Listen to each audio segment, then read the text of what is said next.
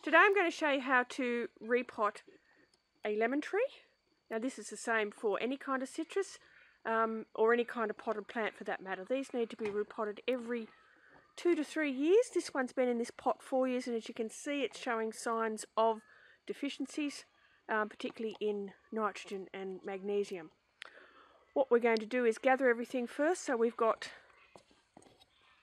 some good quality potting mix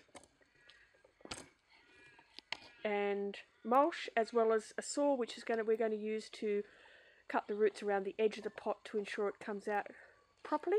We also I'm going to be repotting it into a barrel, a half barrel, which we've modified slightly by drilling 4 holes in the bottom, and also by placing 4 casters on the bottom that allows us to move it around, because once these are full of soil they are extremely heavy.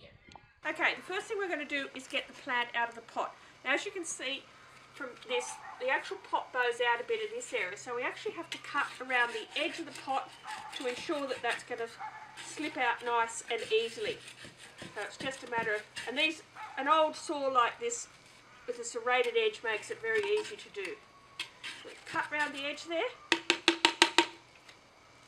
Now what we do is just slowly onto its side. I'm going to place this onto the soil, roll it a few times, and then gently pull it out.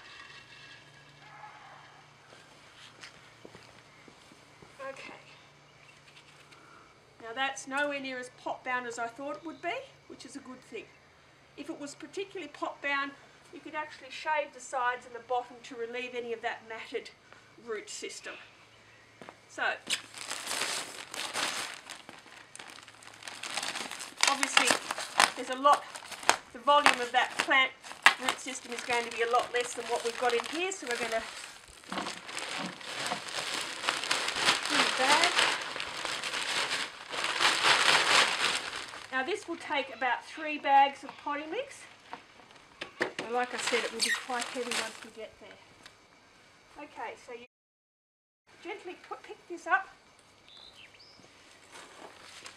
centre it in the pot, make sure it's at a reasonable height, so that's going to be okay. Any weeds, and then it's just a matter of backfilling. So make sure it's all centred. It always looks a lot better if it's centred.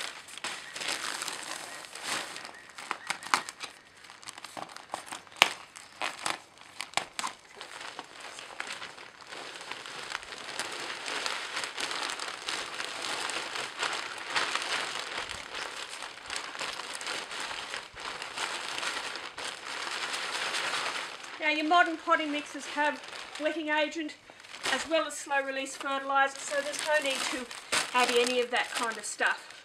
Okay, so you can see we've got that nice and level. Push it down so that it's nice and firm. Need to take it, only needs to be at that level that it was in the other pot. If it's too high, the root system will dry out. If it's too low, then you're going to be causing root problems or ring barking problems on the stem. Okay. Now I always like to put a layer of mulch over the top of that. Now there's a couple of reasons for doing that. It obviously stops the soil from drying out as quickly, but it also stops any weeds from germinating on that really lovely fresh potting mix. Now your mulch should be at least 10 to 15 centimetres deep to give you good insulation.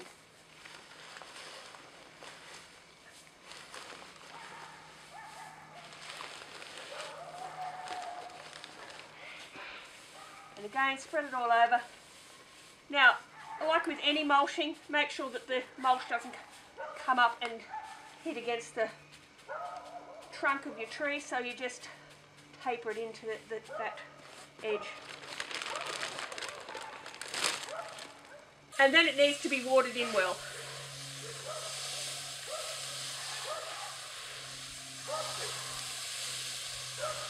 And that plant will then be fine. Obviously you'd need to do regular fertilising and obviously very regular watering. in any kind of pot situation. And you can find out more of that in the blogs post that I've got up on my webpage about how to care for citrus in pots.